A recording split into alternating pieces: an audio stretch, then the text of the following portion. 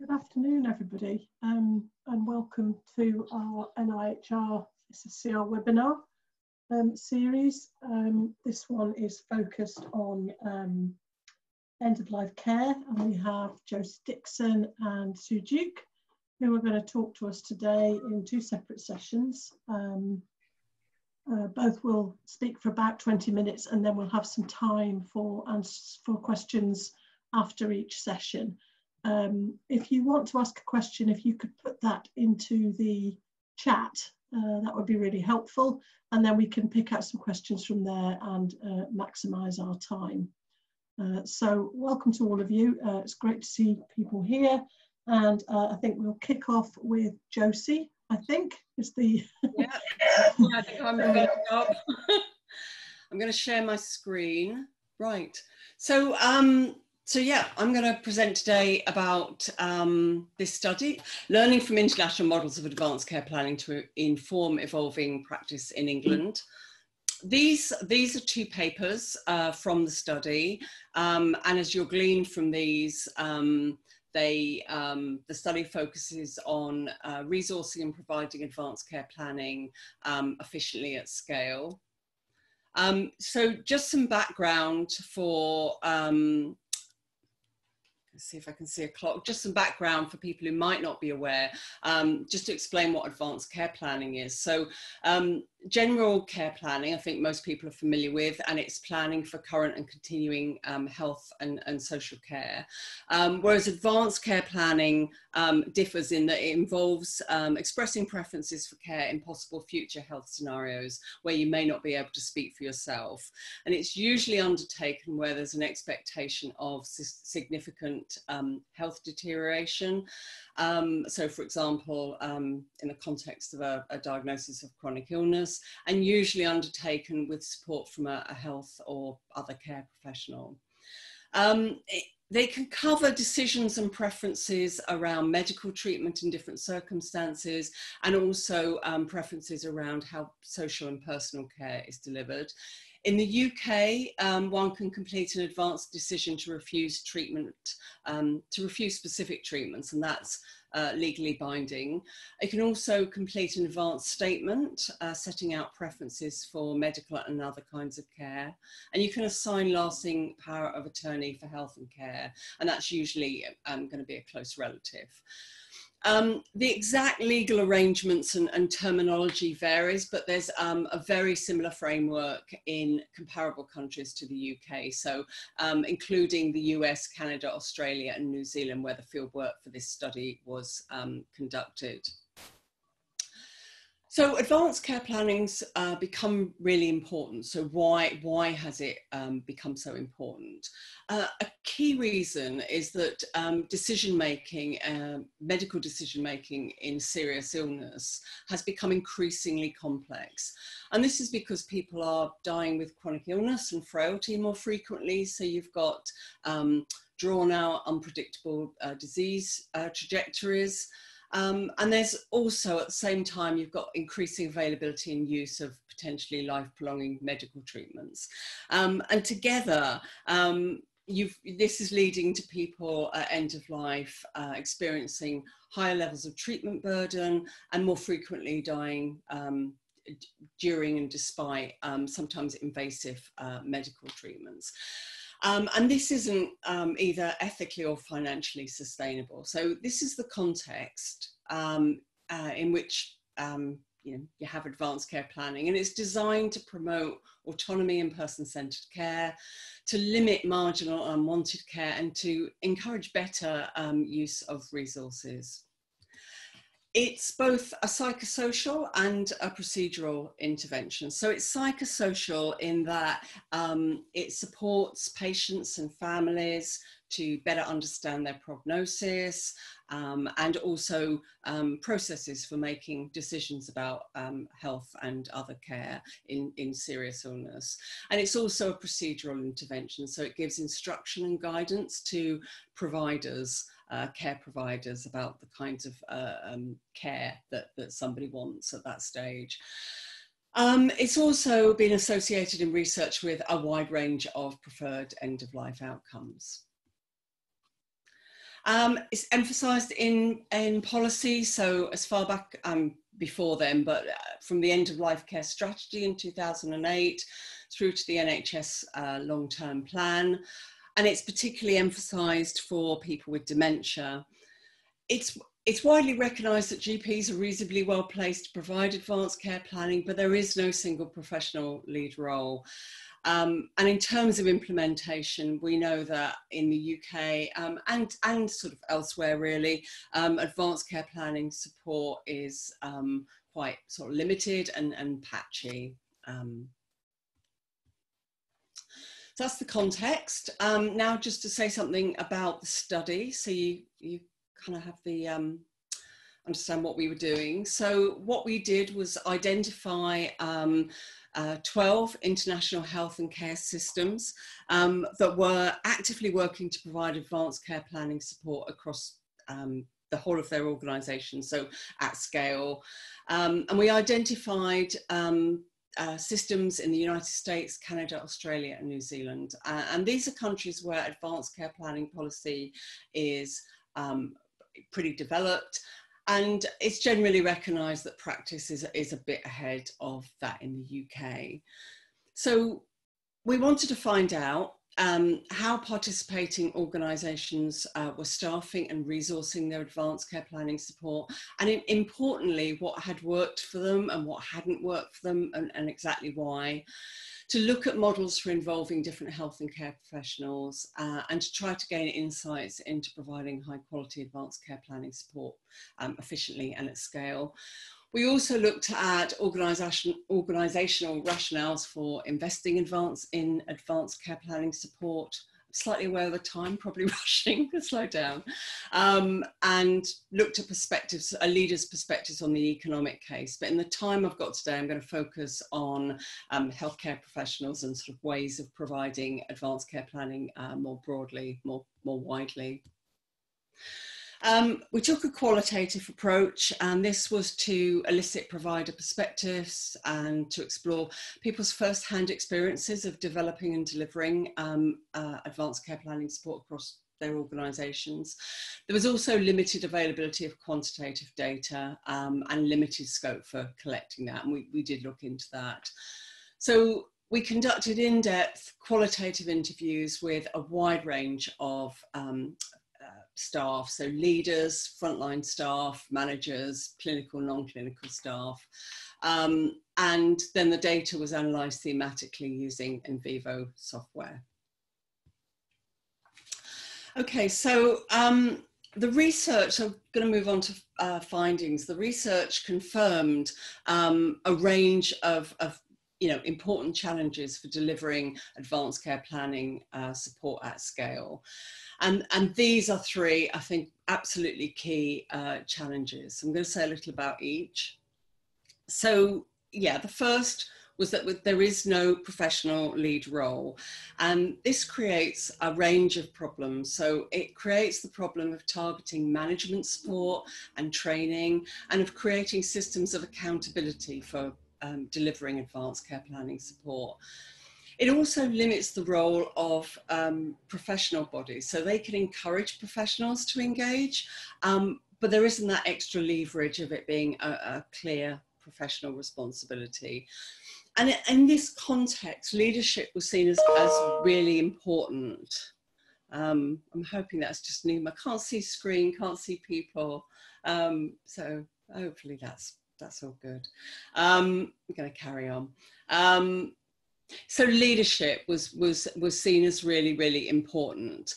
And this was important from system leaders and managers, but physicians were also seen to have a key leadership role. And many were advocating for advanced care planning support, both within their organisations and outside of their organisations.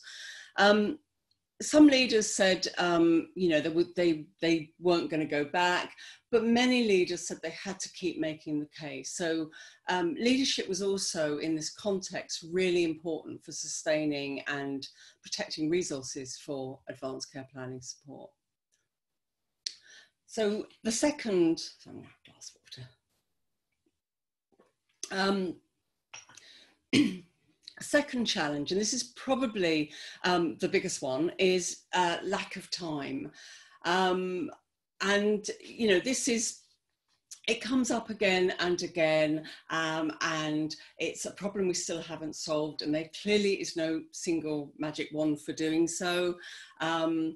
Advanced care planning conversations take between 30 to 90 minutes, and that makes it really difficult to address them in, you know, short appointments, so GP appointments or specialist appointments, and really challenging to incorporate with the delivery of other care. The third challenge is poor skills and confidence, and this is really important because it's one of two key factors that were identified as being fundamental to how efficiently advanced care planning support could be provided. So the kind of skills and experience of facilitators on one hand, and the other factor was the informational and educational needs of participants and how well prepared they were. So although this was a really important barrier, it was a really hard one to address. So medical training generally doesn't cover end of life or communication skills. And as we've already touched on, nor do physicians generally have time to complete full advanced care planning conversations. A number of organisations had invested in dedicated facilitators, but it was sort of widely felt that where expert clinicians were quite scarce, that wasn't really workable or scalable or sustainable, and it could lead to often did lead to advanced care planning being unintegrated with the rest of someone else's care. So also not really an ideal solution. Some systems, and this is probably similar to what we've done in the UK, had invested in extensive training across the whole workforce. And what they found was that this wasn't sufficient in and of itself to increase provision of advanced care planning support. First of all, not everyone wanted to do it. They didn't necessarily feel it was their role. They didn't necessarily have the time to do it. And because it was across the whole workforce, staff weren't conducting these conversations sufficiently regularly to get their skills up. And it was also hard to target in-depth training. So these are three really sort of key challenges. So I'm going to talk a little about how the organisations we visited attempted to address these challenges. And many of the organisations had gone through various stages of trying to address these challenges. So one way to address particularly the time issue was to break conversations down into multiple shorter appointments. So GP appointments or chronic care appointments, for example. And some respondents said that they thought they were doing this, fairly successfully. But the dominant view was that resulting advanced care planning support was very likely to be of limited scope or squeezed out entirely, or just be very fragmented and what one respondent described as gappy. As we've already mentioned, staff delivering care in this way may not be doing it regularly enough to get their skills up, so those conversations may not be being conducted efficiently or confidently as well. And this model didn't necessarily leave sufficient uninterrupted time for potentially complex or emotional issues to come up. And it was likely that both facilitators and participants sort of didn't bring up issues because of this. So this is a model that's pretty relied on widely, but it far from ideal. I'm going to say something about conversation guides. Systems used a wide range of approaches and conversation guides, and some were longer, some were shorter. Some staff had trouble navigating longer guides, especially inexperienced staff, but some preferred the greater guidance that they gave. But experienced staff tended to use these tools quite flexibly, and so it didn't really affect how long conversations took. In a number of systems, as we are in the UK, they've begun using something called the Serious Illness Conversation Guide. And this is designed to help busy acute physicians have goal of care discussions. And it's a very short training. The conversation itself is around 15 or 20 minutes. And it was generally thought to be a really excellent tool, but it's designed for advanced illness, and it needs to build on earlier advanced care planning conversations and education if it's going to be meaningful. And there was a concern that maybe it was being seen as an alternative, and there was some concern about that, rather than that earlier education and engagement and conversations. So, role of physicians. Physicians were widely considered to generally lack relevant education, and in both busy GP practices and in acute settings were thought to lack the time to deliver full advanced care planning conversations. And there was a concern that if left entirely to physicians, advanced care planning conversations were likely to occur late, be of limited scope, and to insufficiently consider risk and burden. And there is other research evidence that backs that up. But physician input was really important. It was really important clinically, and also really important because a recommendation from a physician was a really important influence in getting people to engage with advanced care planning, or to think it was relevant to them. Nurses, particularly those involved in chronic disease management and practice nurses, they tended to have longer appointments and repeated contact with chronically ill patients. And for scalability, there are a lot of them. Social workers were seen as needing more support with the clinical aspects, but they were seen to be able to have challenging conversations really efficiently, and also with some caveats about possible de-skilling, to have facilitation and counselling skills, and to have experience and skills in working with families. In some systems, they were also quite plentiful, and health social workers are less prevalent here than in some countries, so US, for example.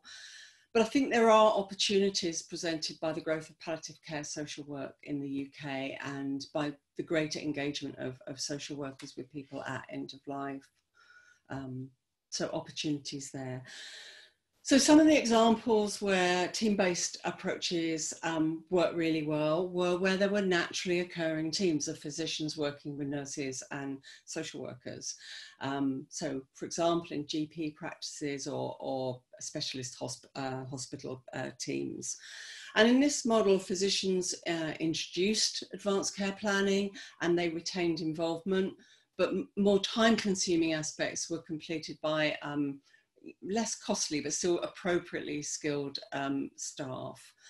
Some nurses and social workers and systems that were visited specialised in advanced care planning conversations, and they had other work reallocated to allow them to do this, so they had the dedicated time. It was easier to target expert training, and it also allowed for voluntarism, so people who were motivated and interested in taking on this work. And the team-based model was seen as aligning well with new models, a range of new models of care. Care homes are a really challenging environment everywhere. There were reports of poor practice, so people receiving forms, tick box advanced care planning forms, alongside forms about food preferences when they moved into care homes. There was one organisation that had gained funding to train care home staff to provide advanced care planning. Confident, there were high levels of staff turnover, and it was really costly. Probably the most successful examples of advanced care planning support in care homes were in-reach teams of either palliative care physicians or nurse practitioners, or a practice nurse in one case, but they were really thinly stretched. I've already mentioned that participants' informational and educational needs were a key aspect in how efficiently advanced care planning could be provided. Well, there were a number of ways that people could come to those conversations better informed and better prepared, and helping to simplify conversations when they did occur. So first amongst these is the use of decision aids. A number of systems were either using or were considering the use of decision aids, videos, that kind of thing, and particularly for common interventions that were often poorly understood. So artificial nutrition, CPR, in one case ending dialysis. And decision aids could help simplify conversations. They could support non-physicians or non-clinical staff to have advanced care planning conversations, and they can ensure that people received consistent information. And people could use the decision aids in advance of conversations, so they could reflect on their priorities and think about questions that they wanted to bring forwards to conversations. And I think that's a really, really important area for the future, especially, I guess, in time of COVID. Another, I think, really interesting area were group-based methods, and some systems had introduced these, either in the community, so kind of community-based groups, or in clinical settings, so in condition-specific self-management groups, for example. And what people reported were they were finding actually many people preferred this approach. People could benefit from the wider discussion. They didn't have to contribute if they didn't want to. They could mainly listen, and people could just kind of come along, see what it was about, without feeling obliged that they had to complete a written plan.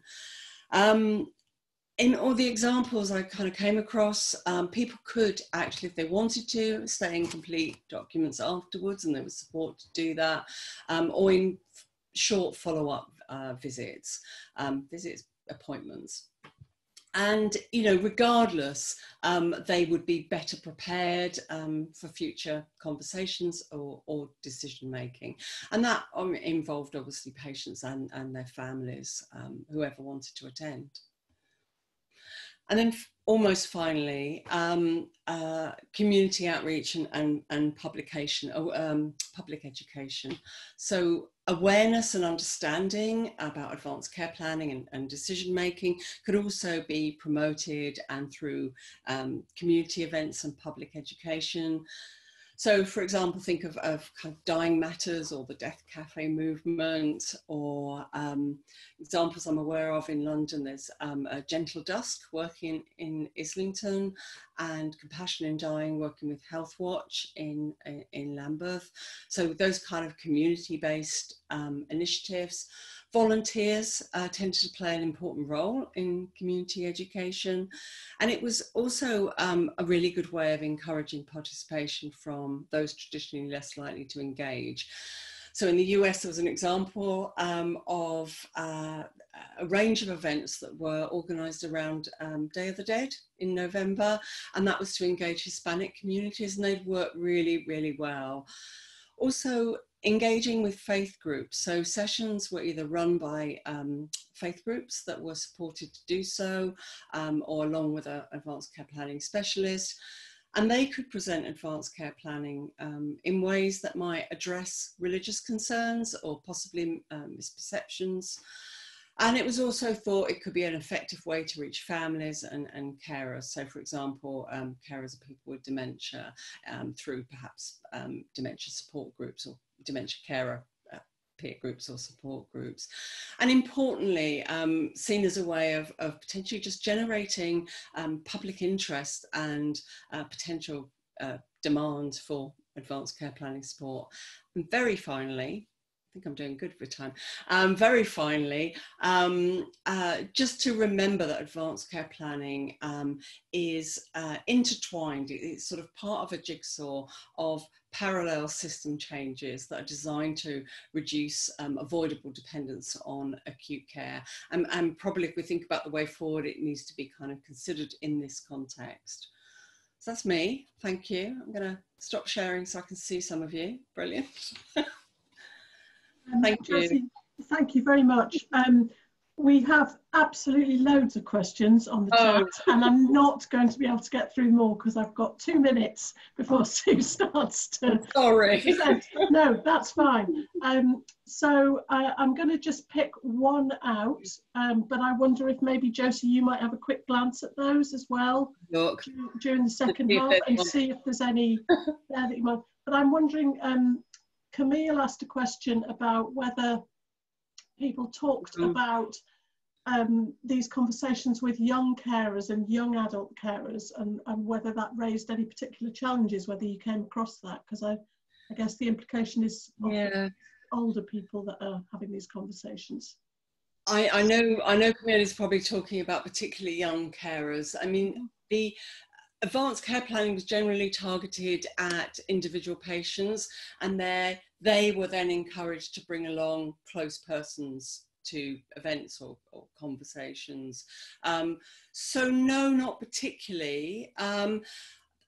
To some, there were examples of, like ALS, for example. There were conditions that did impact young people. I guess in a way some of the carers were actually probably parents actually in some of those cases.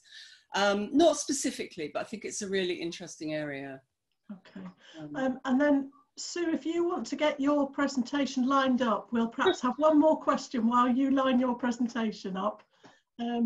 So there's another question here about the amount of expertise and the background that people had in palliative care and whether that made a difference, Josie. Do they mean the people facilitating? Yes. I think one of the sort of challenges is really actually trying to skill people up who are not necessarily palliative care specialists to facilitate these conversations. So in a way, the aim was to get to a point where you didn't need that background, but it did. I think people did talk about needing. And I guess that's some of the public aspect, just people being more aware that there are palliative options rather than about what you're not going to have or what's going to be withdrawn, that people are aware of what alternative forms of care are. So I think people leading this work saw that as a really important part of their work, raising awareness for people that, you know, that care was not going to be withdrawn. It was about what care you wanted. Okay, thank you very much. I'm really sorry to those of you who didn't get a chance to ask. Josie's findings will be out tomorrow, I believe, on the website. Yep. And perhaps Josie could have a look at those comments in the chat anyway and see if there's any that you want to get back to. But in the meantime, thank you. Thank you, Josie. Thank you. And now I am delighted to introduce Sue Duke from Southampton, who is going to talk to us about some work looking at supporting family caregivers in the transition between hospital and their relatives' preferred place for end of life. So thank you very much, Sue. So thank you, really happy to talk about this work. This work kind of stemmed from our clinical experience as nurses, recognising that family members often had very minimal support during the discharge for end-of-life care. And we wanted to have a look a bit more about how we could do that better. So just some acknowledgements about the research team and our funding. But the real rationale for the study comes from the understanding that transitions at the end of life are emotionally laden. They often signal the severity of a family member's illness. People who are at the end of their life are likely to be transferred in and out of hospital at least once in the last 6 months of their life. And so family members, it has a real significance that the end of life is approaching. It's characterised by uncertainty and consequence psychosocial distress, because the dying process is often uncertain. It doesn't give people the understanding about what's happening necessarily. So it's a real sense of just not knowing what's happening. And family members also describe how it's exacerbated by the discharge process, which they often experience as chaotic and haphazard, and is often chaotic and haphazard due to the different agencies that need to be involved and so forth. And nurses and other healthcare professionals often focus on the need of the patient and the organisation needs, and rarely focus on family needs. And therefore, consequently, family support is rarely provided. And families describe how it doesn't really matter, doesn't seem to matter how much they might ask for the kind of support, the kinds of information that would help them. The system within hospitals isn't necessarily designed to provide them with the information and support they need to care well for their ill family member. So the study aims were to co-construct a support intervention for family members during the transition of care from hospital to home or nursing home for end-of-life care, with a social family care orientation to be delivered by healthcare professionals in hospital, and to assess the usability, acceptability and accessibility of the intervention and the factors that influenced implementation. So we were really interested in, could we change the current state of affairs with family support? Would it be possible for healthcare professionals to be able to provide support to family members in a way that helped them make informed decisions about their role in end-of-life care, and also in a way that helped them be prepared for end-of-life care, or at least able to harness their resources and link to resources in the community. It's important to say that for this study, we defined family with family members who had cared for a dying person as people who were involved in the direct support of people who were dying, or in their care, or in the organisation of their care. So anybody that was the patient or close family members considered important to the system of care that was going to be provided to that person. So our study design was a participatory learning and action research design. It consisted of 4 cycles, which I'm going to describe here. At the beginning, we knew that there were some interventions that had been well researched, well tested in randomized controlled trials to provide psychosocial support to family members during end-of-life care. And we wanted to understand what made those interventions effective, and to design an intervention that was suitable for healthcare practitioner delivery in hospitals.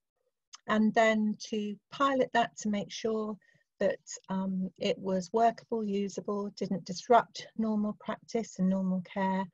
And if that was the case, to roll it out in a bigger scale implementation, and to qualitatively evaluate that implementation.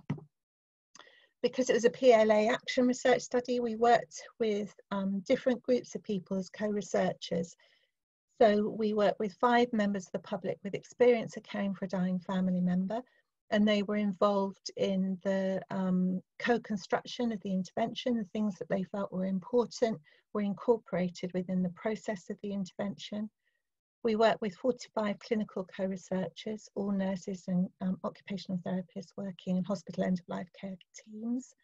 We chose that group of clinical people to be co-researchers because we wanted to be confident that we were working with clinicians with communication skills that would be sensitive and capable in this situation.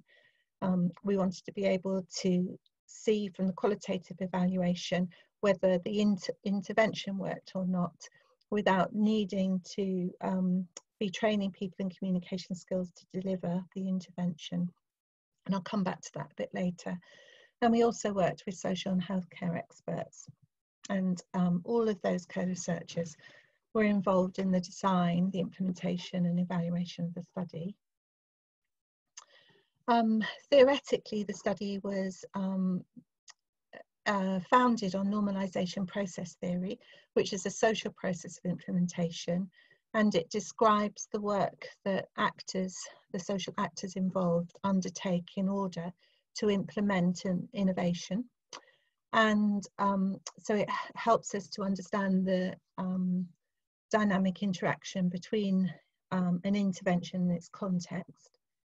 And we considered intervention to be a time and space bounded activity and patterns of behaviour that were influenced by roles, relationships and resources.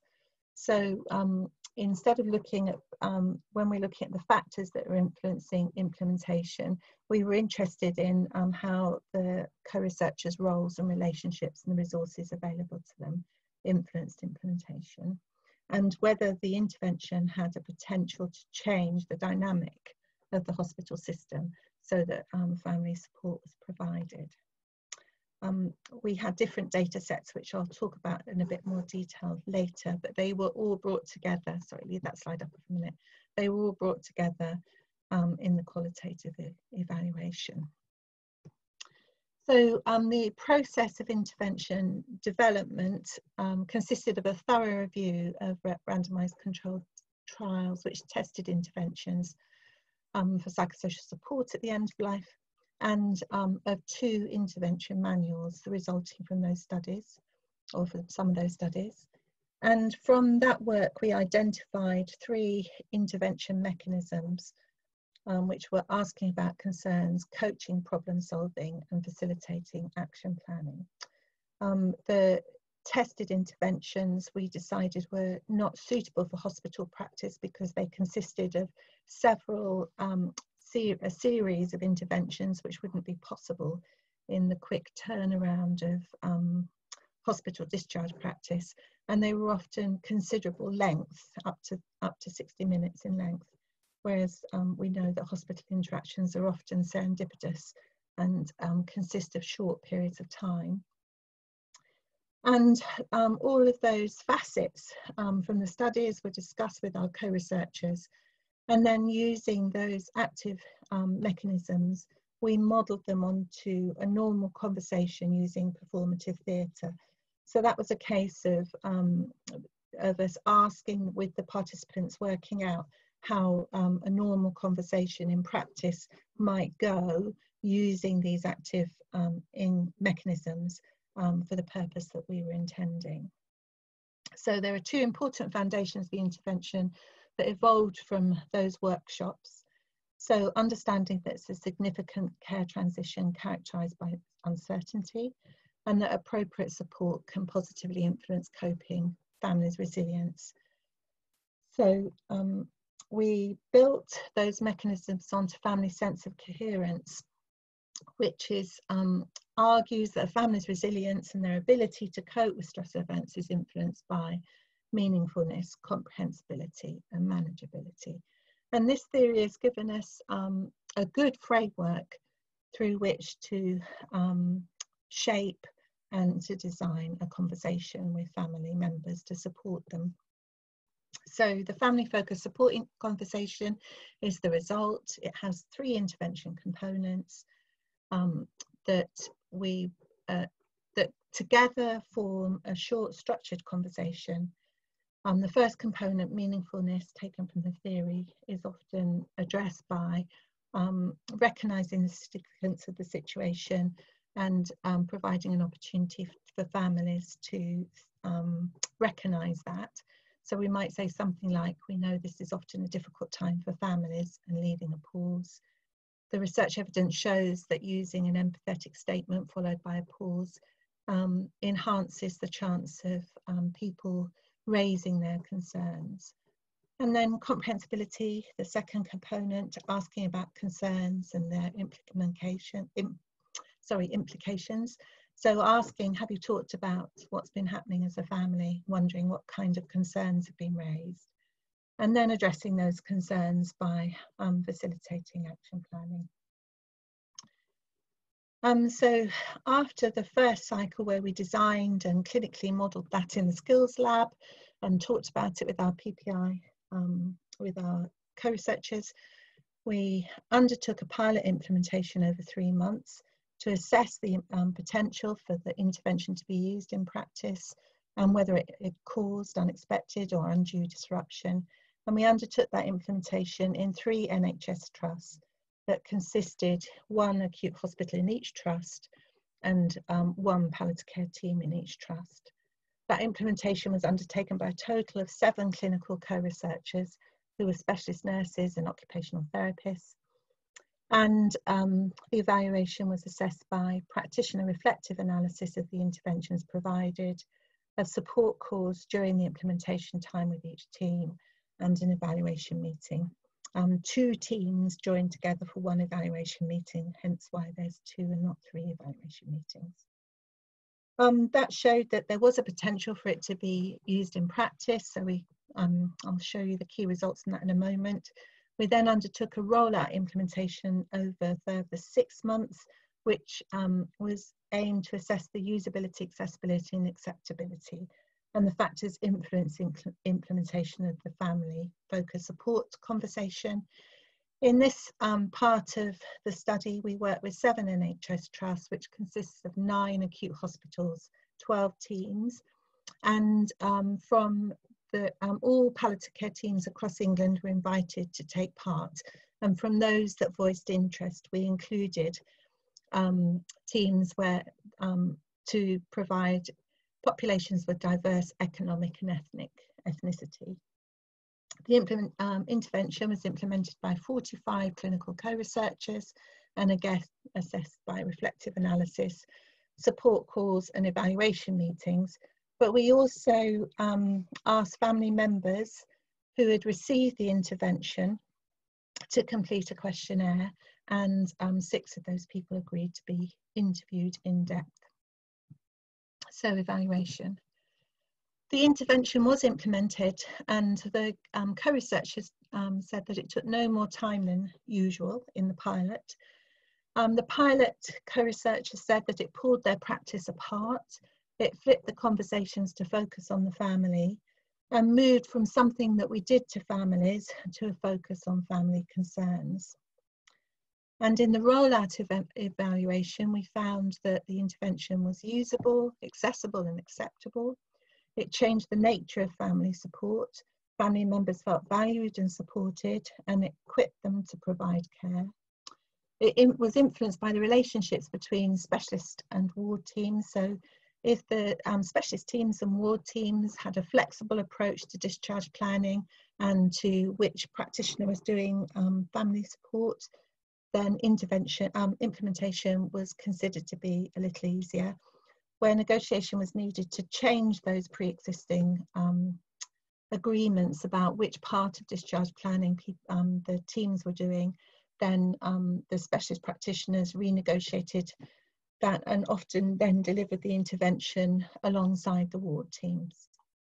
And in addition, the intervention was sufficiently flexible to take count of caseload pressures and conflicting priorities. So sometimes the specialist practitioners would telephone a family member and deliver the first part of the intervention and then meet to talk about the concerns raised by family discussions and make a plan together. Here's some of the flavour of how family support was changed. Practitioners described it as the colour of family support being changed. Previously, we focused on the patient. We had a paternalistic or arrogant approach of what we could offer as a team and professionals and what the family needed to do. Now we ask family members their concerns.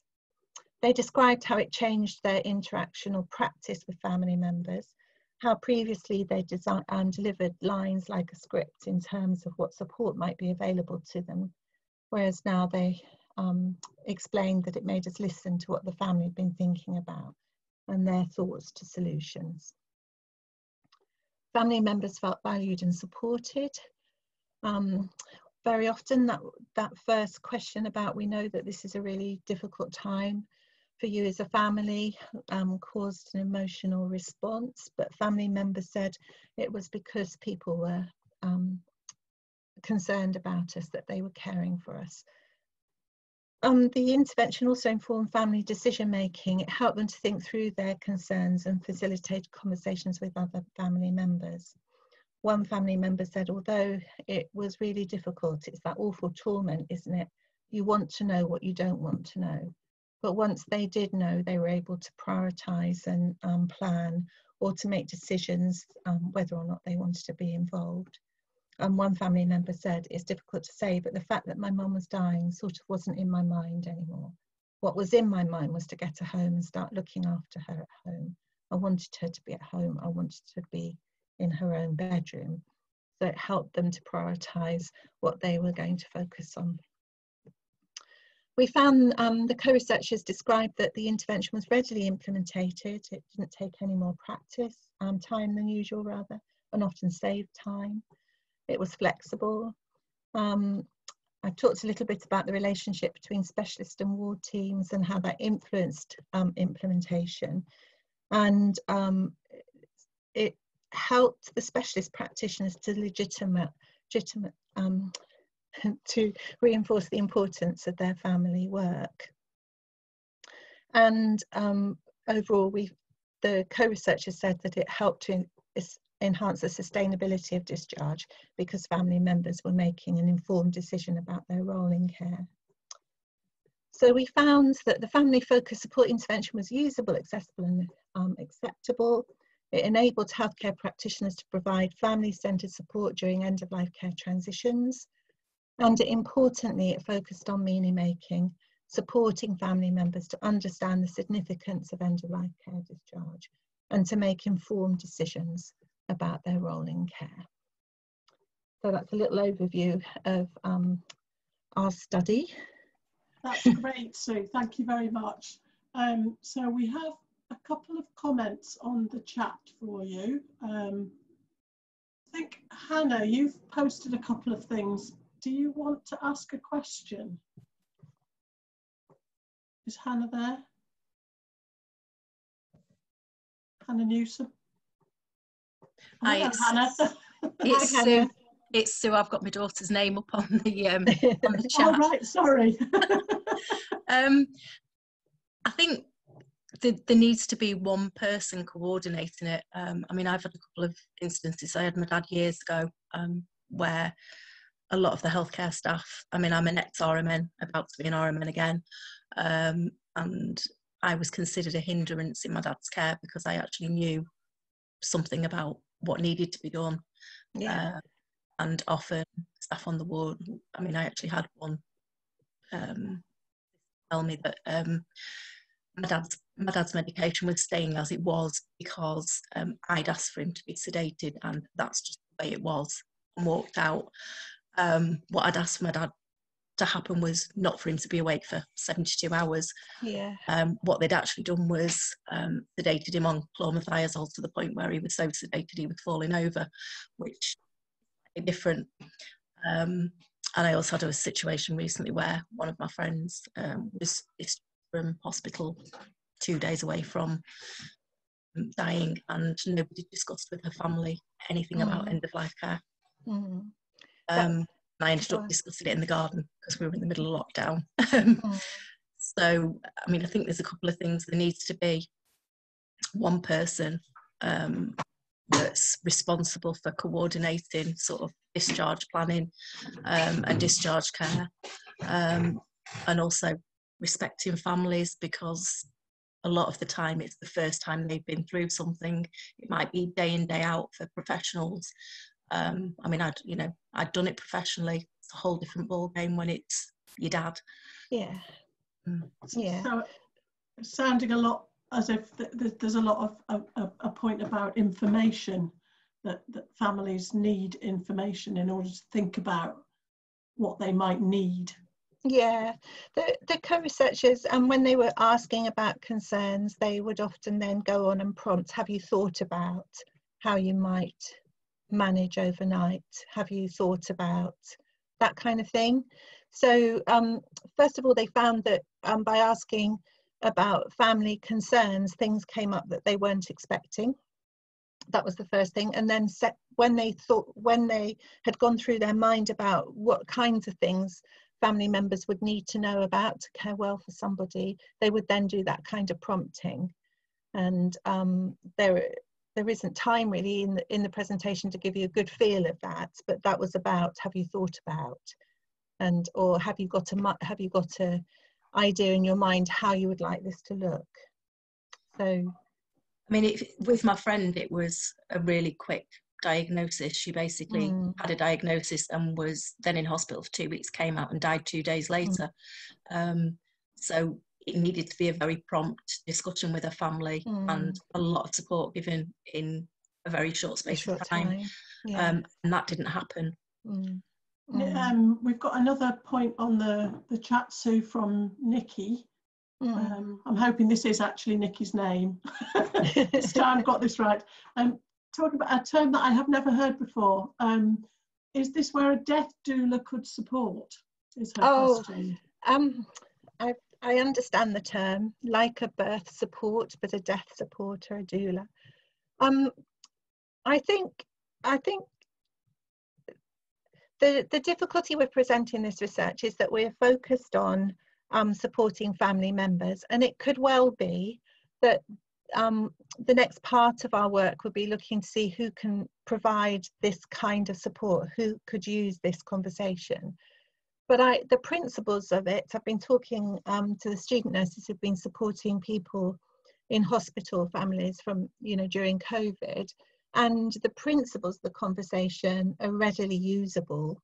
And so, yeah, I can imagine different people using the principles of this conversation to support family, but also maybe to support other staff members as well. For example, what kind of concerns is this generating for you? So very possibly, but in this initial research is about healthcare professionals don't support family members to understand the meaning and the sense of what's happening, because generally speaking they're focused on patient needs and helping family members understand what those patient needs are, rather than understanding taking a family approach and supporting the family as a system and harnessing their ability to care.